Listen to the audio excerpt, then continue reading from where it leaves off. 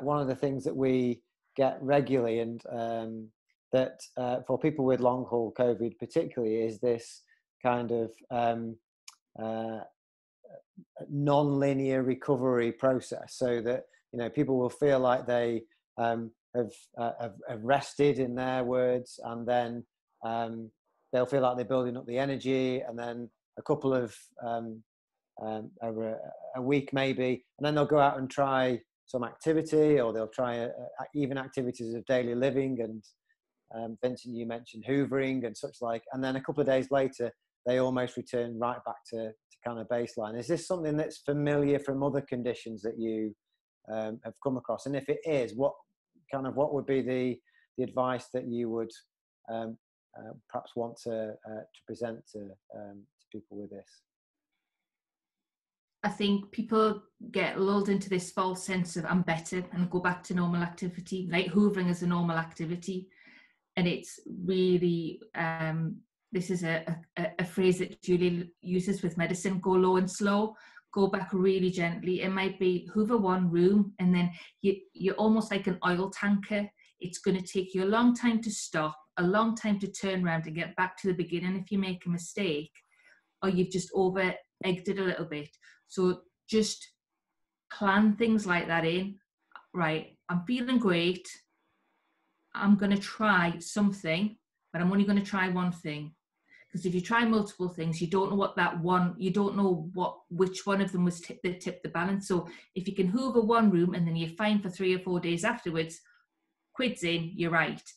Then you try, right, I'll try hoovering 2 rooms, and it's that slow, because the process of recovery, particularly if you're using something like adrenaline to hoover, I'm hearing patients tell me, I get a high from activity. So it masks how they're actually feeling. So take it slow, and you almost have to try one thing, see how you go. All right, I can manage 1 room. Right, next week I'll manage 2. The week after I'll manage 3, but not at the expense of, as Kate said, the pleasure aspect.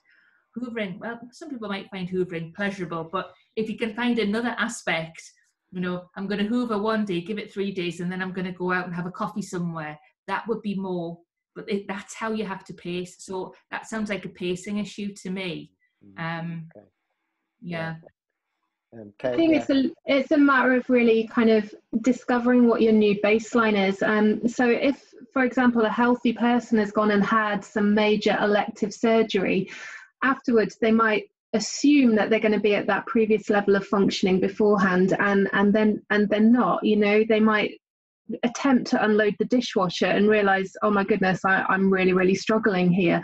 And it's a similar thing, I think, with something like I imagine with post-COVID fatigue as well, because most people will have been fit and well beforehand. They've been struck by this illness, and now they're left with this horrible persistent fatigue, and yet in their minds they're still potentially, they might be back where they were before and think, well, I should be able to do it, and then go and try something, and then end up kind of with a huge setback, really. And it's a little bit like that boom and bust pattern that I was talking about.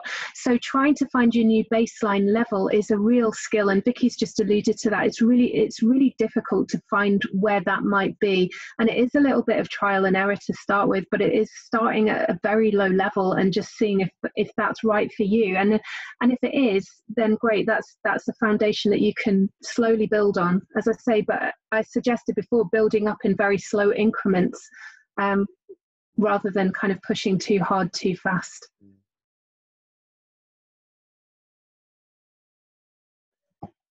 I think the one of the other narratives that we're hearing is it's almost the perception of the length of time that people might actually need to recover from this has been skewed. It's partly been skewed by the fact that they've not gone into hospital, and therefore they perceive that they might have a milder version of COVID. And this is something that you mentioned, Vincent, that there's no necessarily a physical manifestation of this, that people might perceive that actually, they're back to normal because they look like they did previously. How might people start to shift their perception about what's acceptable, particularly if others around them say, shouldn't you be better by now? Shouldn't you be going to work by now? What are people's thoughts on that? Shall I field that one, or one aspect of it anyway? I think what is interesting about the emerging picture of long COVID is it's partly that it is emerging. We do not know the path of this yet, and it does seem to have, certainly in people that I know, and I know a couple of friends who are having periods of relative normality, and it doesn't look like they're pushing themselves too hard, but they're then having a recrudescence of symptoms. And a close relative of mine had an ongoing fever, very low grade, but for about 2 months afterwards. So we really don't know, and I think that's what you tell the people around you. You take your own feelings seriously, and your own symptoms seriously. You're feeling like you're feeling. There's no should about it. If you're feeling tired, feverish, if you can do stuff one day and you can't the next, that's just the truth of it. So again, it's about taking your own symptoms seriously and communicating that to people around you. And I think, in a way, I think people are being a bit more understanding of this. Quite a few of us I work with in clinic who get fatigue for other reasons have said people around them have become a bit more understanding of their condition, because they see loads of people are now struggling with fatigue and with managing constrained circumstances. So yeah, I think you just need to face up and tell people how you're really feeling. Julia, did you have some thoughts on that? Yeah, one of the things we find in the clinic when we see people who've got fatigue who are post-cancer patients is this feeling of guilt that people who've had cancer, their cancer's been cured, but they still feel awful with fatigue, and they feel that society, their family, their friends, sometimes their doctors expect them to be doing more and to be grateful because they are cured from their cancer. So I think the experiences that we've had from those kind of patient groups apply to the long COVID patients. It's a case of people's expectations can sometimes influence how you feel, and that guilt that you're not feeling better. You're one of the lucky ones because you didn't go into hospital and have that horrible experience. You're therefore supposed to do better and do more.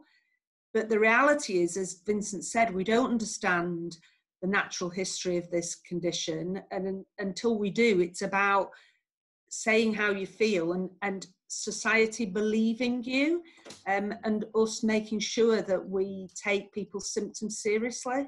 Yeah, yeah.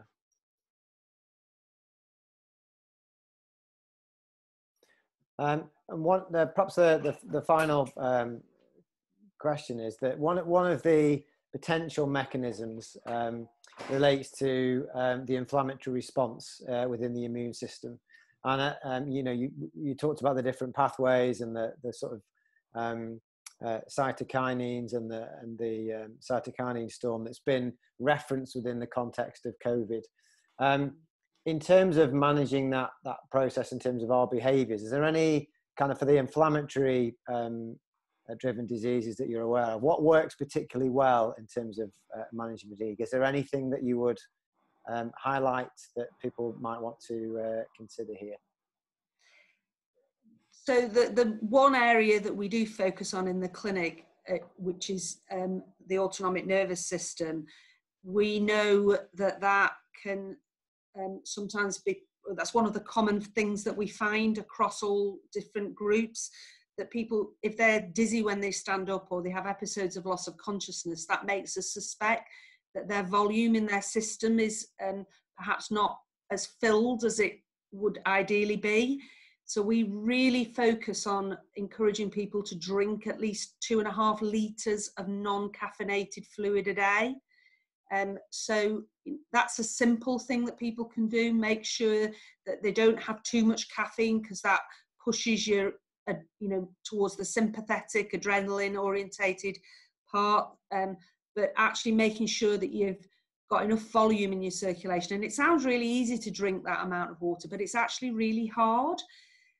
So, you know, focusing on that is a good thing to do, and something that we always encourage people to do in clinic. Yeah, that's really helpful. It's those practical behaviours, isn't it, that that are often the most effective. You know, having a 2-litre bottle that you try and carry around and remove from the start of the day to the end of the day, and filling it up in the morning and as a routine and such like. Are there any, Kate? Yeah, just to follow up from that as well. I mean, we work with people who have inflammatory disease. You know, I mentioned quite a few patients that come through from the rheumatology clinic. So, you know, with rheumatoid arthritis, psoriatic arthritis, Sjogren's syndrome, etc. And some of the strategies and the techniques that we use, there is some evidence that they do reduce the impact of fatigue in people with rheumatoid arthritis. So a different, you know, a different condition, but there is an inflammatory process going on. So really, I think we're just taking what we know from other conditions and what helps, and just wondering, you know, and actually wondering if we can apply some of those techniques to people that are experiencing symptoms of COVID or fatigue symptoms of COVID in the longer term. Yeah.